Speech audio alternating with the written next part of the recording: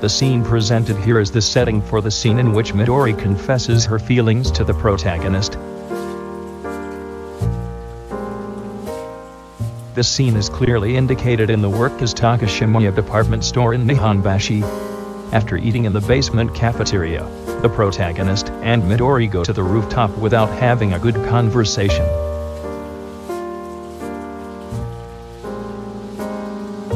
Here is a photo of the rooftop of the Takashimoya department store in Nihonbashi, with quotations from the work. There was no one on the roof in the rain.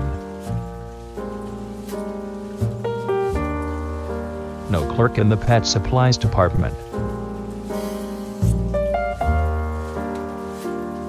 And the shutters were closed in the kiosks, and the kids' ride ticket booth. We put up our umbrellas and wandered among the soaking wet wooden horses and garden chairs and stalls.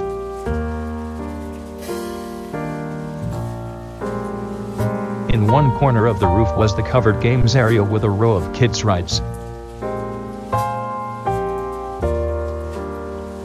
Haruki Murakami himself often went on dates on the rooftops of department stores.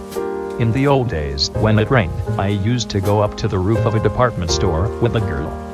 The outdoor tables and wooden horses were wet from the rain, and the scenery around us was hazy. Naturally, there was rarely anyone around. The tropical fish in the pets section were swimming around in their tanks as usual.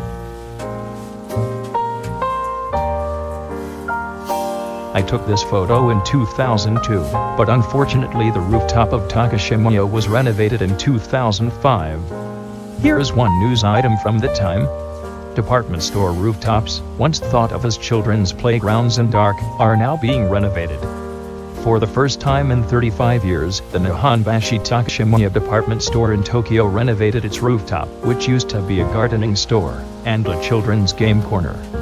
It has opened a store selling dog clothes and sundries, and a dog park. The wave of change is sweeping over department store rooftops as well. Let's take a look at the rooftop of Takashimoya after the renovation with an aerial video.